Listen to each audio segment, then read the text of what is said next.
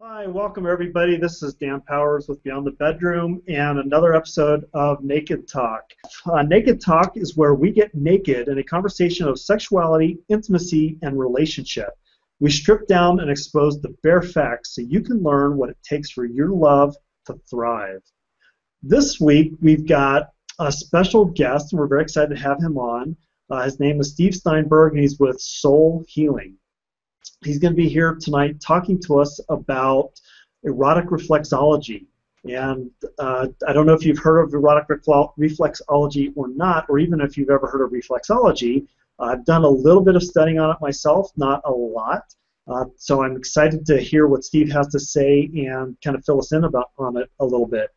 The other thing we're excited about is Steve will be here in a couple weeks to do a workshop. We're doing one in Denver on September 20th and another one on September 21st here in Boulder.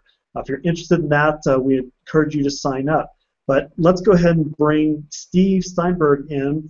But let's just go ahead and get right into it, Steve. So tell us a little bit about you and Soul Healing.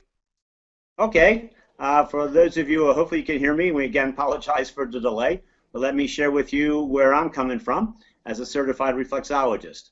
My business is called Soul Healing, as you can imagine, being spelled S-O-L-E. It's a little play on words, referring to a lot of reflexology is actually done on the feet, but as well as hands and ears, theoretically. So the erotic zones could be hit in a few different areas.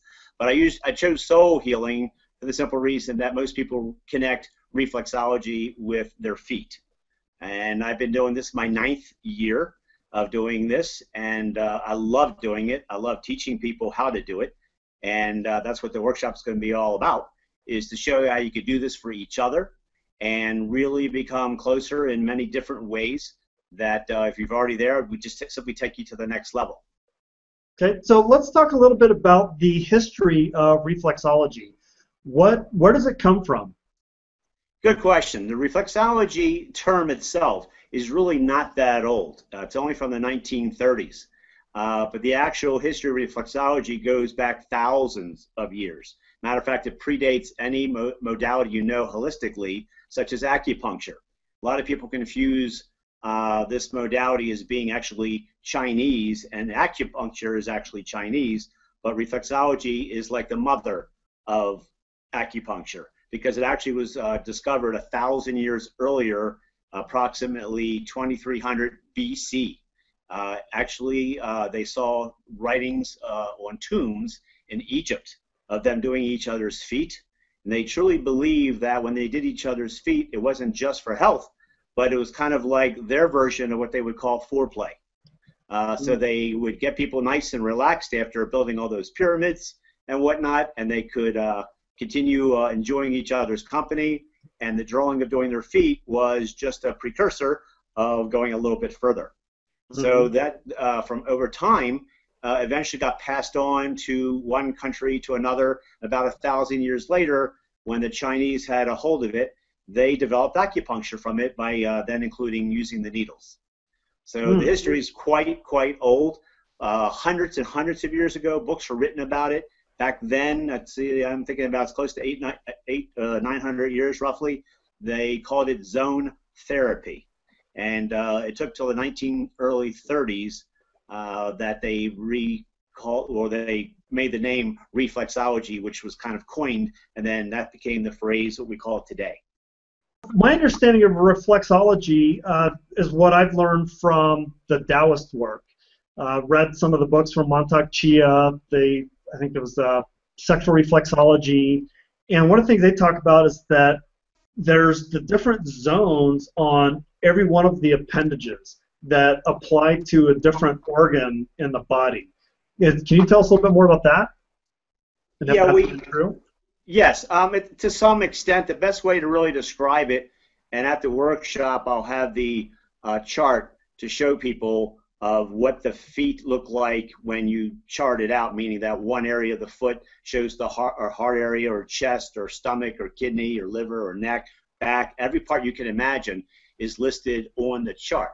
What that's referring to is really dealing with your nerves. You have over 7,000 nerves in your body. Your nerve's job is simply to communicate from that area of the body back to the brain, so the brain knows what to do to adjust or fix, repair, whatever it needs to be doing to make you better. Everyone kind of connects this with a health issue, and it doesn't have to be necessarily a health problem. It could simply be you have so much stress, you have a lot of things you're trying to get done, and you're running out of energy, so you're just depleted in that. Reflexology is going to not only make you better in that respect, but it's also going to increase your energy, reduce that stress, so that you can deal with your day-to-day life. It's keeping the body in balance. Now, how that works is that nerve that we just talking about, where it ends in your feet, the job of the body, of the heart, is to pump the blood throughout your whole body to get toxins out of your body. What I mean by toxins is nothing more than simply the body's waste product. You are eventually going to urinate it out.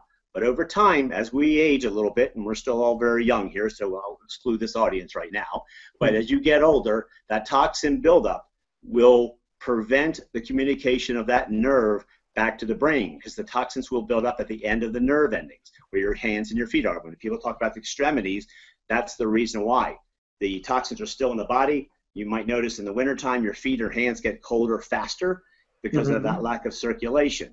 Well, the translation of that is if the brain does not get the message from the nerve to repair something, it won't. It doesn't know that you have, let's call it a backache, and your back's hurting you, you know it, but your brain doesn't. So when we do reflexology, we're doing a pumping action, which we'll, again, learn in the class, that's going to clear that area of those toxins. And then the nerve can communicate back to the brain to now say, oh, wow, we have a problem with the lower back now, let's fix it. Okay. That's where they'll send the white blood cells and whatnot and all those things to fix it. And that's pretty much how reflexology works. So when you say pumping, what are you talking about with that? Well, I can't see myself here. I hope you see my thumb. Yep.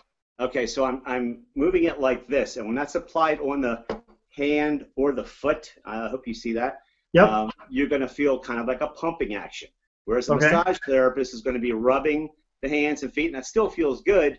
But when you do this to the body, and I'm going to turn it this way, it's probably even better, you'll feel the pressure of what I'm doing, which is why they call this a moving acupressure. It feels wonderful, and when you stimulate the different areas, it can feel good. And then in the classes where I'm going to show you where to stimulate all parts of the body. Okay, so not just the feet. Are we going to look at other areas? Well, through the feet, we're going to hit all the areas. So we're going to be specific on all the different parts of the feet of what they represent, meaning that's where the nerve ending of that area is in your foot. And so tell us a little bit about yourself. How did you learn this, and how did you get into it? Yeah, well, quite interesting. If you back up so many years, for 25 years, I was actually an insurance agent. Family agency, sold insurance, was doing fine, and I knew in the back of my mind one day I might change careers. And just prior to that happening, I was with a friend, and we were walking along this path. It was early summer, getting a little tired. Her feet were hurting. We sat down on a bench. She put her feet up on my lap, started hitting areas that I guess might have affected the erogenous zones. But as I was doing it, she quickly said to me, "You would make a great reflexologist." At that moment, that's the first time I even heard the term reflexology itself, other than the term reflexologist was the person who does reflexology. So didn't really think much of it at that moment. A couple weeks later, I received, you ever at home when you get those things in your driveway that has coupons from the local grocery stores? I pulled one. It happened to be one of those days it didn't rain, because if it rains, I throw it away. It's too wet. I happened to look at that one, and there was a little ad in there about a hands-on demonstration of reflexology. Since I had just heard that term, it kind of caught my attention. I called. I decided I wanted to go take that class. I went to take that class, and through that class started the interest. The instructor who had taught me ran that class, and she said at the end to me that she sees me doing this down the road. I went, okay, and I just figured she said that to everybody else. About 2.5 years later, and within those 2.5 years, she opened up a school, which is the one I enrolled with, which I had called her because I was now in the midst of that career change. And I remember the conversation, and I remember the class. So I called her. She was all excited. She told me she knew I would be back. And I enrolled in the class, which is about a week later. At the end of that day, which was a 9-hour day, I knew this was what I was meant to do. So it was a long process, but It's been a wonderful thing to do, and seeing people react to it and get relief and feel better and feel really good and help their partner in all kinds of ways of life has been really genuinely rewarding to me. How are you doing your business today then? I do it a number of ways, actually. Most practitioners out there, whether it's reflexology or massage or acupuncturist, they generally just have an office, and that office could be at some other location or at their home, and just through word of mouth and telling other people, come and have this modality done. I knew from the get-go that wasn't the way to make a career out of this. I wanted to bring it literally to people. And to do that, I did it numerous ways. Obviously, one could be simply workshops, like we're going to do in Colorado in a couple weeks. But another way of doing it is we go to where people work, because it, like I said earlier, it reduces stress, increases energy, makes from a work environment people more productive and more creative at work. So I've approached companies where we bring this, and our chairs will be there in Colorado. We take those chairs directly to work sites, and people can sign up, and we set up where there's like half-hour sessions for it. A true session, by the way, is the full hour, in case someone's thinking about that right now, how much is the session as far as time-wise. But at work, you can still do a half an hour and get a lot done. So when we bring it to work, we have an environment of maybe doing 15, 20, 30, 40 people, and we can bring in more practitioners to do that. And it's a regular program, a minimum of once a month.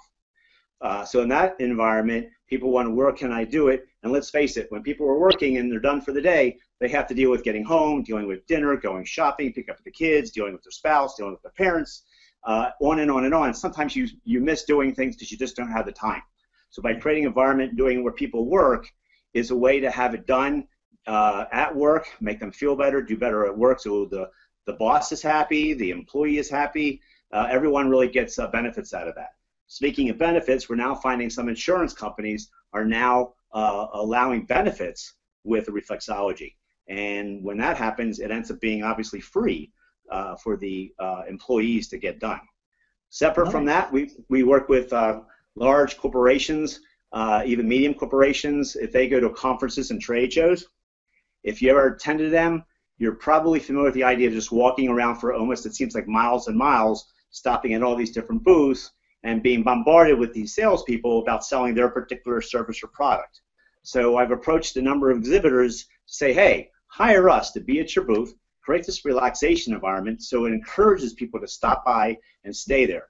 The result is we increase their face time, and that allows them to sell their service or product, and they get a return of investment. The ROI goes up because they had us there to relax. We've been told by many attendees at events, this is the best booth here. You go by and you just see 6, 7 people laying in those chairs getting their feet done. It really draws attention. Nice. So between that, parties, girls' night out parties, we've done weddings, we've done grand openings at businesses. It's just something a little bit different. Again, thinking that old standard line of thinking outside the box of where people are, there's going to be a need for relaxation. Wherever you are, you're standing up doing whatever you're doing, and after a while, you just get tired. And this can help change that. Nice. So how do you address some of the comments? I assume you get comments about, well, this is just kind of woo-woo stuff. I mean, I know for acupuncture, there's a lot of people that don't have any kind of belief in that, although the Chinese have believed in it for a long time. Even the communist government there believes in acupuncture, and it's just in the West now starting to come around a little bit more where even doctors are starting to admit, oh yeah, this is probably something that's viable. Well, that last part you mentioned is kind of a way that it's getting to be known in the environment that it is okay, because you got to remember, with medical background, with doctors, they don't study holistic methods. That's not part of the medical environment. So it's not simply that they don't believe in it as far as medical doctors, they just don't know anything about it. But there have been a few that have now gone out when their own health has been an issue, and they've met with reflexologists or massage therapists or chiropractors or acupuncturists and have seen results themselves. So the environment's starting to change where they're working with each other. I've worked with podiatrists, I've worked with chiropractors, I've worked with some medical doctors that think, again, a little bit outside that box and realize when they've had it done themselves, it's made a difference. The problem is you're dealing with the medical field and with the pharmaceutical companies that don't want to deal with this because they make no money from it. You have to deal with that kind of logic that goes on. But separate from the medical field helping out, you're right. I've had people like, oh, I don't think I believe in this. This is energy medicine, so to speak. And energy medicine comes in all forms. And some of them you need to kind of have a belief. And in this particular one, it's not about a belief at all. It's not a religious type of thing. When I work on somebody, or any reflexologist works on somebody, they're getting those toxins out of the system, whether the recipient wants to believe it or not. Once they actually get it done, and I've had many people in my chair that took it hesitantly to get in the chair, but when they were done, they're like, oh my God, I'm feeling the difference. And then once they tell others, it really spreads. It's taking a while. The last statistic I show that about 4% of the population has ever tried reflexology. So it's kind of an uphill battle to teach the other 96% on what it is. The most common thought that people have about it is that they think, oh my gosh, your hands on my feet, that's going to be extremely ticklish. Not that many people are ticklish, but everyone that is, that's what they're thinking. So when you apply moving pressure on the body, it's a non-ticklish sensation. It's just that the average person who's ticklish does not know that. So it takes a little bit of an art on my part to show them that it's not ticklish, because they have to build the trust in me to try it. And I do have a little form of how I do that. I simply tell them, give me, first I take their hand. I say, can I borrow your hand? And they're not reluctant to do that. And I do what I just showed you before on the hand like this. And they realize, oh, that doesn't tickle, but it probably will my feet. And I say, well, however it feels in your hand right now, it's exactly how it's going to feel in your feet. So just give me 30 seconds, not even a minute. Give me 30 seconds to get in the chair to show you that. I know you don't believe it yet, but just give me 30 seconds. I'd say 60%, 70% take me up on that offer. 100% of them that did never got out of the chair. So is there any scientific evidence for any of this, or is it all just through feeling at this point? No, there has been scientific evidence that's been done. Those reports are, you can Google up online. There's a reflexologist who's been doing it much longer than me by the name of Kevin Kuntz. He's done many studies, so you can look him up online. He publishes out reports of actual scientific studies about it that prove what it's done for people. I don't recall the reflexologist's name. He was actually not in, I think he was in the medical field, and he came down with stage 4 cancer and came across reflexology and totally recovered from it. And he believed it was through that reflexology and other modalities he was taking that allowed his body to clear itself. So he's written books on it. I don't recall the gentleman's name, but those are in those different reports showing what's out there and how it's been applied and how it works. It's just that in modern age of modern medicine, people have forgotten what did we do centuries ago to get the body well. The advantage of course, centuries ago, so when we go back to ancient Egypt, they didn't have a McDonald's down the corner. So they didn't have big pharma either. Right. So they ate well, but still, and they also lived longer, and there had to be a reason for it. So they truly know from looking at history, looking at the reports, there's quite a number of holistic methods that work to make the body better. If everyone looks at, the one thing you see in common, it's about these herbs and plants and all these things that we have on this earth for obviously since the earth's been around. The belief is it's here for a reason. And whether you have a belief in God or you don't have a belief in God, those things exist. And the question is, why do they exist? It's easy to sit here and say these things exist and it's just coincidental or it's accidental. But my thought personally is that things are here for a reason. Things happen for a reason.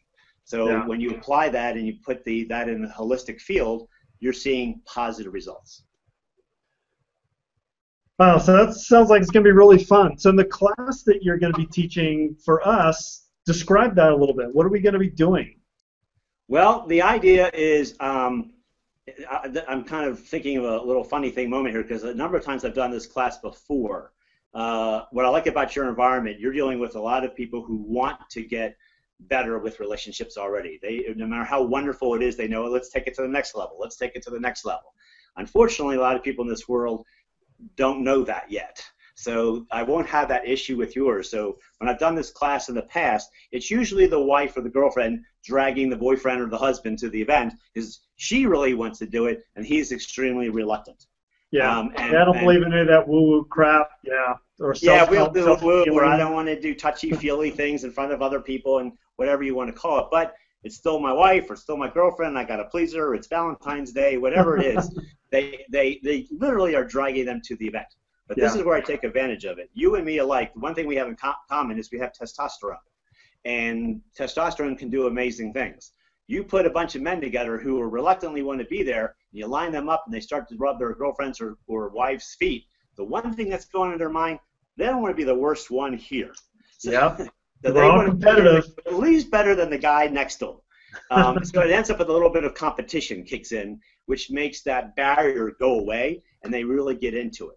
And the goal for those kind of couples is that by the time we're done, when they go back home, when she's already sitting at the one of the sofa watching TV or reading a book or on the internet, and he's watching the ESPN special game of the week, he then sees and remembers the class, hey, honey, let me do your feet. She faints, he picks her up, puts her on the sofa and starts rubbing her feet, and the relationship begins. The advantage, I think, of this particular event here is they already know they want to take the next step. Yeah, right. So they're going to be coming to class. It is for couples, but if they're single, can they show up as well? Sure, as long as they're comfortable touching another single, it works very well. They're simply touching their feet. I'll give them step-by-step instructions on what to do. We'll have demonstrations. Laura, who will be with me, will be able to show together how to hold your hands and how to position it. It's a very simple method. I don't want people to think, oh my God, they have to know everything. They just need to know some simple steps that we'll be able to show them. When they start doing it, the person who's getting it done obviously will be feeling the difference, and the one who's doing it will be realizing, wow, look what I can do, make somebody feel good. So you'll be able to share that with whether it's your loved one or you're just selling it with a friend. I've been at these events where I've seen where women have brought their girlfriend along or their sister along, so they've done it for each other to then take it back to the spouse that they could not drag to the event. But then when they go back, they end up doing it. We will offer a special deal at the class, by the way, because people then want to have a truthful session of what that's going to be like. I believe we allotted time for that after the class, too, that we'll have a special deal for them. We'll do reflexology for them so they can feel the full effect of how it works. We'll be able to do some one-on-one with everyone that they might have a particular issue that they're dealing with beyond just feeling good and trying to get each other excited that, gee, my husband or boyfriend's been having really lower back problems. What can you do for us? And we'll be able to show them so they can do that at home so they can make them feel better. So those positions that you teach, they'll be able to get into those positions. Okay, so that's interesting. What kind of issues can be resolved with this? You pretty much could fill in the blank. We get asked all the time. When you think of the body simply as your nerves, like we talked about before, communicates to the brain to fix things, that's everything in your body. So if you have a toxin buildup at any particular part that's dealing with an issue you already have, and we clear it, it's going to make it better. Like I mentioned before, there's been people who've suffered with stage 4 cancer have gotten better from doing things like this. And you can have simple things like just a common cold or a headache that we can work on to make that go away almost instantaneously. So no matter how severe or mild of an issue it may be, it's just understanding the human body is just simply trying to communicate with itself, and that's what we're helping it do. Okay, so say I've got a migraine headache. How would you approach that? Well, it's just like that old thing, read the book. Show up at the seminar so we can show you, but I could give you a little bit about that. When you deal with the fingers or the toe areas, which is they're very common, like if you take the feet and the hands and literally have them together, you would see the common where your fingers are is the same parts of where your toes are from a reflexology standpoint. And then everything from this area up through the fingers or that area from your feet, from the toes up, is basically everything from your neck up, which includes everything in your head. Well, where's your migraines? Up in there. So working in the toe areas is significant, dealing with headaches, migraines, allergies, sinuses, just things dealing inside your mouth. It could be nosebleeds, earaches. All of that's up in that area. And when we show that, it's amazing how you look at the whole foot, that part of the bottom of your toe up is representing like maybe 20% of the whole area. But think of how many issues we have from here up. Probably more than 20%. So learning how to do the toes is very, very significant. And there'll be some people who they don't want to touch the toes or whatever, but it is critical to learn it if you want to help with those particular issues.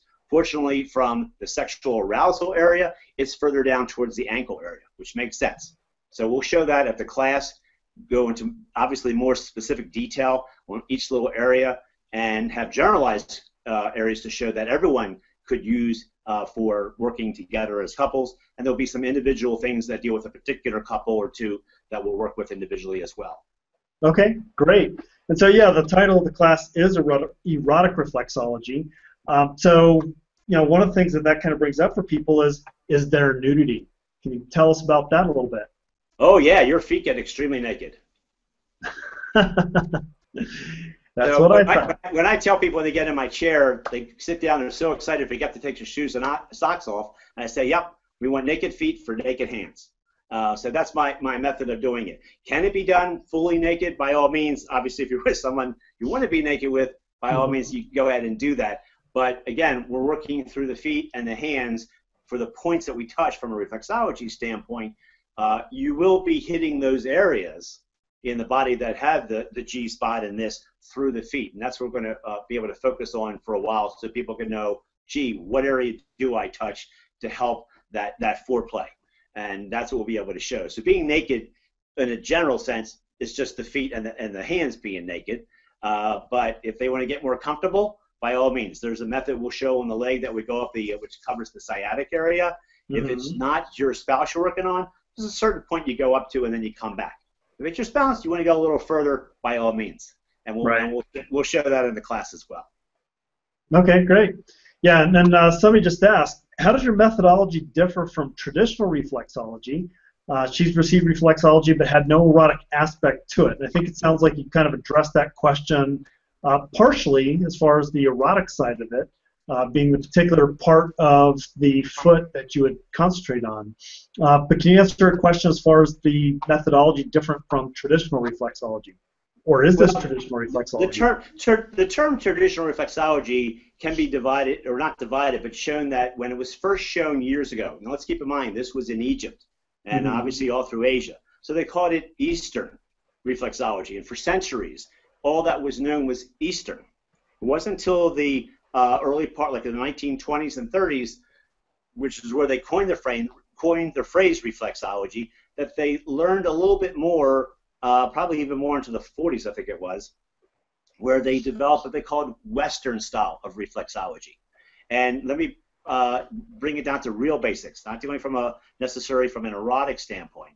But when we talked about the nerves in the body and the toxin building up, well, the nerves in your body are just below the surface of the skin. And years ago, in the Eastern version of this, which we'll call traditional reflexology, they believed you had to go deep. It actually hurt to perform reflexology initially, kind of like a deep tissue massage. They went very deep, and they thought, you know, more no pain, no gain kind of approach. So like Rolfing. Exactly. And they would use tools and whatnot to really go down and dig in. And when the person was done, oh, it hurt. But then the next day or two, okay, they started feeling better, and maybe whatever pain they were dealing with went away. But when they realized it was about removing the toxins in the body, which again is at the end of the nerve endings, which is just below the surface of the skin, a light touch technically was all that was needed to make it better. And let's think about it. Erotic, it's not about a heavy touch, it's that light touch that turns people on. So you take that same light approach, apply it to reflexology to the points in the body that do have that erogenous zone and the G spots. Now you're combining it together, removing the toxins in at the same time, making someone feel really, really excited. So nice. all we're really doing is going to the areas in the feet where those areas are, because in the traditional way, they were just talking about getting away from pain. They weren't taking it beyond what it actually could do. So Western version really opened up the field to show, wait a minute, with this light touch, look what else we could do. So it's just simply an awakening moment more than anything else. Sounds like what you're saying then is just by touching the feet, you're actually accessing the G-spot or the clitoris or something like that in a person's body. Are they going to feel aroused, or what kind of sensation? Everyone's going to probably really react a little bit differently with that. There's been people that they've been touched, and they've even told me when they saw me with their husband was touching their feet that they did get climaxed and were turned on. And then I asked, well, where did he touch you? And she pointed on her feet, and it was exactly where those parts were. that he would touch without him even knowing, but it happened to work on her. Would it work on everybody? Not necessarily, but if you take the right environment, you put the people together and you learn to touch, and you're, you know, whether you're having the liberations of drink or whatever with it, and you apply that touch. Let's think about it. If somebody gives you a hug, it feels good. Well, that's simply the touch of one human to another. There is something that feels good. And once you can take that touch beyond with someone that you love and they love you back, you could take it beyond just that feeling of, oh, that feels good. Simple touch of human touch is huge, even to a perfect stranger. So when you take it with someone that you love, you're simply like, wow, that feels good, and let's now pinpoint to the certain areas to make it go beyond that ah moment. I guess it would be the oh moment. The oh moment, yeah. Yep, yes, exactly. Yeah, you know, we just got done teaching a class on sensuality and sexuality, and touch is such a huge part of our need as humans. I talked about how infants can't even survive if we're not getting touch, and how, you know, we've seen the infants in the incubators who weren't touched because they were prematurely born, and just, you know, all the nightmares of that. And how sad it is in our society that we are a touch-starved world really right now. I've got a client recently that I've been working with, and we were talking about that, where, you know, she's wanting touch, and so many of my clients come in and just want general touch. So it sounds like this reflexology is going to be a really nice tool to put in my tool belt as far as helping them to receive not only just touch, the actual physical touch, but something that will be able to help them out as well. Exactly. I get approached from some people that have come up to me, and they've had massage and then tell me, I don't like it so much, especially with a stranger touching me all over. And that's the key word there, a stranger.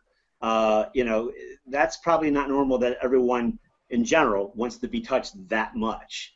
But yet, you know, when you greet somebody, what do? You shake hands. So you're immediately touching someone that you just met to say, that's our version in our human culture, to say hello. And it's a touch motion right there. So when I tell people with reflexology, if they have that, I don't get a massage because I don't like to be touched, for some reason, when you bring them down to the base of your body, down to your feet, and they simply take the shoes and socks off and they're just touching the feet, it's not so evasive to them. And all of a sudden, they're not rubbing their shoulder and their back and near the butt and all those type of areas. Yet we are, because we know where the nerve endings in the feet. So just touching the feet is allowing them to go, okay, this is not so bad. I can handle this.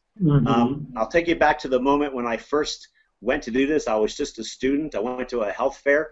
And by the way, when I took that class, I was the only male doing it. It was 20 of us, 19 women and myself. And we went to this health fair to finally practice on the public. It was just a health fair. And the people would come up, and I think we just were charging like $1 a minute. And I always thought, well, gee, am I going to have problems with strange women allowing me to touch them? And the first person that came up was actually a couple. It was a husband and wife, and she wanted to have it done. I think, all right, here we go. I'm going to have my test right now. She sat down. He sat in a chair literally right next to her with a newspaper. So while I was literally doing his wife, he was reading the paper, and he was fine. It took me 5 minutes to realize I'm going to have no problem getting this done. So how often should somebody come get a reflexology session with you? You have all the great questions, but fortunately they've been asked of me a lot. So the first thing you got to determine is why are they taking a reflexology session to begin with. If they're doing it because they happen to have an issue, and when I say an issue, it could be, let's say, their backache or they have a headache or whatever it may be that's been, let's call it, they've had it for a while. To have the session done once, I always tell them at least once a week. Reason is, and I'll use numbers in this particular case, how are you feeling with this condition? Obviously, you're not 100%. Give me a percentage. And let's say they said to me 50%. So whatever I did in that first session, if they literally waited a whole month to come back to me again, they'll be back to that 50%. So you don't want to wait that they keep just going up and up from 50 to 60 and 60 down to 50. So if you go the following week, we can build from that 50 that now feels like 60. The 60 can feel like 70. So for one person, maybe they need to go 4 or 5 times, another one 7 or 8, someone else maybe just 2 or 3. I tell them to do it until it plateaus. So for your plateau, it could be from 50% to 80. Someone else could be 50 to 90. Someone else could be 50 to 100. Whenever that plateau hits, now maintain that once a month, or 4 to 6 weeks is a kind of a range I give that. If we create that health program for them, and we're there once a month, which is why I try to create and make it once a month. Once we get to that area where we plateaued at, let's say, 90%, let's keep you at 90%. And the advantage of that is maybe that 90% is enough for them. I'm not going to go in and do that surgery. I don't really need it. The pain's really not that bad. So that's hopefully what's going to happen from that. Maybe they can cut down on medication that they're taking as well. So doctors recognize that. And if they can see that they can get their patients to cut down on the medication, a lot of doctors are not simply believing in that. They know it's better for their patient not to be on that medicine all that time. So we're helping in that kind of environment as well. You're going to be teaching this class, and you mentioned a couple times a partner. Why don't you describe her a little bit for us? My better half. She's amazing. She takes the flair of it. I can describe it from a technical sense and explain all this. But she's that typical all excited thing where she can show how this goes beyond that. She deals with things beyond that, where she deals with the oils, and she deals with, what's that called? It's like a pendulum. The chakras. She helps focus certain things on the chakras that opens up within the system. She's been with me now 5 years and has really helped me spread and make this bigger than I even imagined it myself. Laura is amazing with it. She learned reflexology. By the way, when I had taken the course, I had become an instructor and taught it. So I taught Laura. We then went to a course at another state where she took that course as well. And she has a gift. Just like it took me 2 years to believe I had a gift in doing this. She has a wonderful gift. So when we work together and show people what we can do, I might be showing, especially if we have couples, we talked about before, a man not wanting to be touched by another man or like feel like another human being touching them. When the two of us are together, we kind of avoid that problem. So this way, if he has an issue, she can do his feet and I can do her feet, and they sit in 2 chairs next to each other, literally close enough that they hold hands while they get their feet done. And we'll do that actually in Colorado, because we are having, we do have 2 chairs there, right? I think. Yes. Yep. Yes. So we'll have the 2 chairs together so they can have it done next to each other to appreciate that. So she's been really a godsend to me. She says I'm a godsend to her. So we've made soul healing that much more powerful. And in a couple's soulmate workshop relationship, which is the original thing we have with it, now we take it to the point of erotic reflexology. We can show people and pinpoint how we're going to, she's going to be telling whether it's him or her, what can you do to make her feel really good. And I could be saying to the female what you can do to make him feel really good, beyond the obvious. And it's through the touch of the feet that's going to make the difference. And our touch, which everyone will notice, they'll recognize as being really good, obviously because we're experienced at it. But I want to avoid the one line from anyone so that the wife doesn't say to her husband, hey, you don't do it as good as Steve. So I want to avoid that issue from happening, that teach them enough so they can do it for each other and make them feel better. And Laura, it goes a long way in making me achieve that. Nice. Nice. Sounds good. So this class is coming up. What should people bring? What should people look for? Well, first of all, just wear very comfortable clothing. It's not a dressed up affair, so just casual pants and top. But more importantly, bring a pillow, and because we're going to have the seating capacity that when they're in front of you and their feet are towards you, rather than just flat on your lap, you'll get cramps. If you have that pillow down, you'll be able to. And here I'm playing on my lap. You probably don't see it, but you put that pillow down and you have the feet on top of on top of that. It will make it easier for you to do the techniques that we're going to show you on how to get reflexology done for your partner.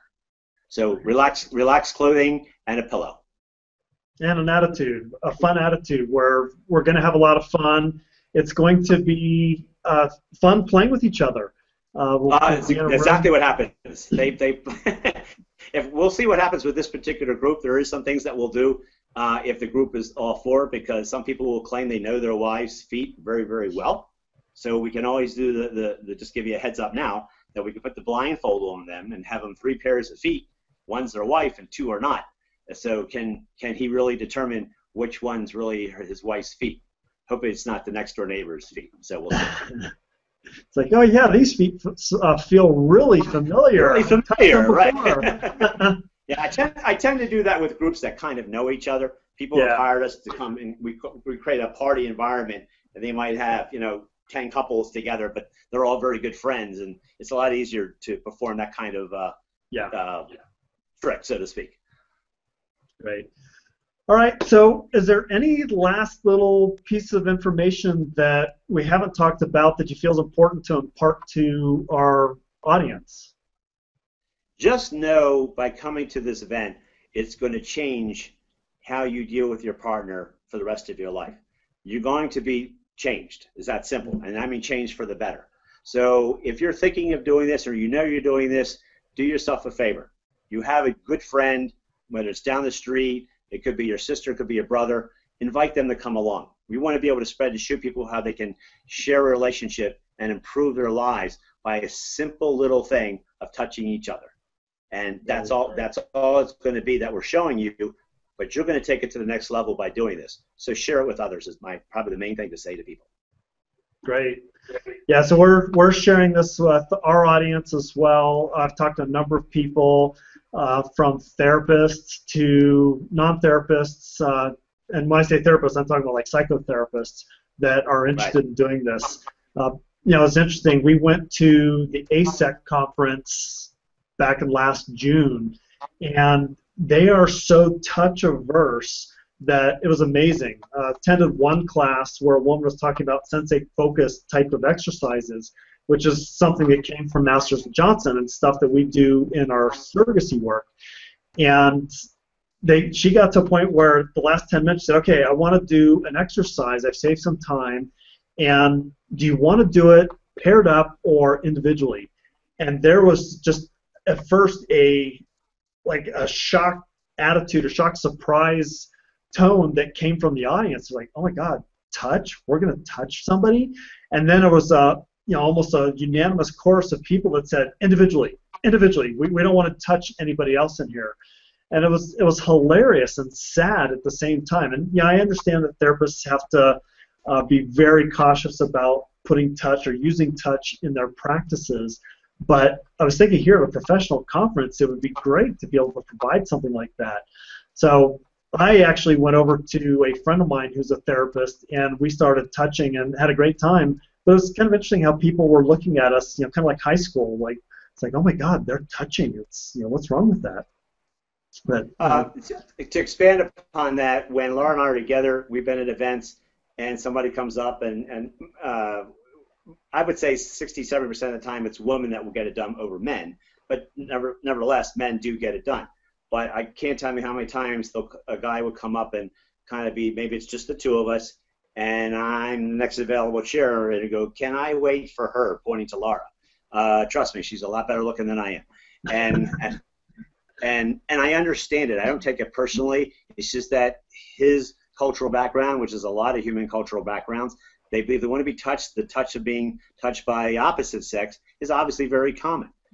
So he all of a sudden will sense that, well, if I'm going to get it done, I don't want a guy touching my feet kind of attitude. We'll get that. But once in a while, a guy will come up and, you mind if I do it, is what I'll ask. And, oh, yeah, I'm fine with that. Because the reason is, and I find out, he's had it done before. He might have been in Taiwan or in China or even in his own city, and he understands what reflexology was doing. He didn't take it from a sexual standpoint, so he was fine. So it's interesting how our culture is, where those things develop that you saw, the same thing that I see, that touch can sometimes be affected whether it's a male or a female touching you. My joke is always that a guy is going to want the female majority of the time. I tell people that for a woman, that they'll let an aardvark do their feet. Just because they like touch no matter who's touching their feet, whether it's even human or not human. So everyone kind of laughs, but then they agree, because the woman will say, yeah, I'll let anybody do my feet.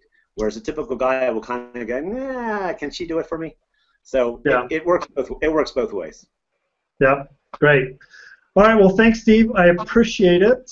And very excited, looking forward to having you out here in Colorado in a couple of weeks. I hope everybody can attend. We're looking forward to it for sure. Sounds great. Looking forward to myself. Yeah. All right, so everybody, I want to kind of bring you up to date on what's going on with Beyond the Bedroom. As you know, as you've heard from this talk tonight, we have Steve Steinberg coming in town from Soul Healing and his partner Laura.